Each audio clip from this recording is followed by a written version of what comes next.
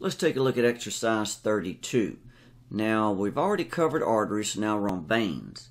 Now, once you've learned arteries, veins aren't that bad because a lot of the veins are found in the same place with the same name, but some of them aren't.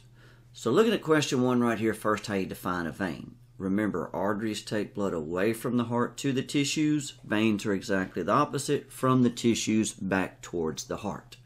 Number 2, how do you know if a vein runs superficial or deep? You can know whether a vein runs superficial or deep by knowing the names of the arteries and veins, and here's how. Remember that all arteries are going to be deep. Because of the high pressure to the inside of them, the body's always going to keep them as deep as it possibly can. That way they're well protected. But with veins with a very low pressure, well, some of those are deep, some of them are superficial. Any blood vessel that you can see beneath your skin is definitely going to be a superficial vein. So here's how you know by the names whether a vein is superficial or deep. If a vein has the same name as an artery, then that means it runs alongside that artery. And since that artery is always deep, that vein will be deep. So vein with the same name as an artery is a deep vein. But if you see a vein which has a name different from any artery, then that's a superficial vein. So always remember, same name deep, different one going to be superficial. So we'll look at some examples of that when we get to the actual pictures in exercise 32. 3 right here, what are the 4 outflows of blood from the brain? There's 4 big inflows to it, and there's 4 big outflows from it. The right and left internal jugular veins are the 2 biggest outflows from the brain. And then back in your neck, in the cervical region, there are 2 veins running through the transverse processes of the cervical vertebrae called the vertebral veins. So there's a right and left vertebral, right and left internal jugular. That's how blood gets out of your brain. Of course, there's more blood flow in and out of your brain than any other organ you have. Number 4, which vein is commonly used to draw blood from? Think about the front of your elbow, the median cubital vein. We've probably all seen that one used before for that purpose.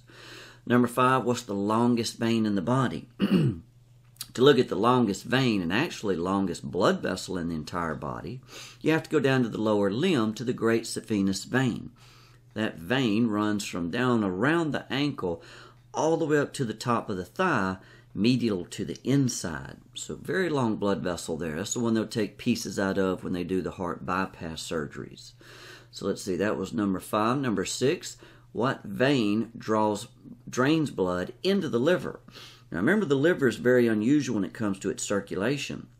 There's an hepatic artery which does take oxygen-rich blood into the liver, and there's an hepatic vein that comes out the top of it. But the hepatic portal vein is a vein draining into the liver. Remember, that hepatic portal system ensures that every drop of blood from the digestive system is brought to the liver first. That way, anything a person eats or drinks goes straight to the liver, and one of the very big functions for that reason is detoxification. Lets the liver remove harmful chemicals before they have a chance to go anywhere else in the body and do some damage.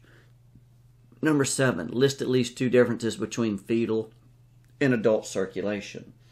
One of those 2 differences would be the foramen ovale. The foramen, you figured that out by now, is a hole. The foramen ovale is a hole that we have in between the interatrial septum. So it's in between the right and left atria. Before you're born, you don't have to keep the blood in the right pump and left pump of the heart separated. Reason being, you're not moving air in and out of your lungs before you're born.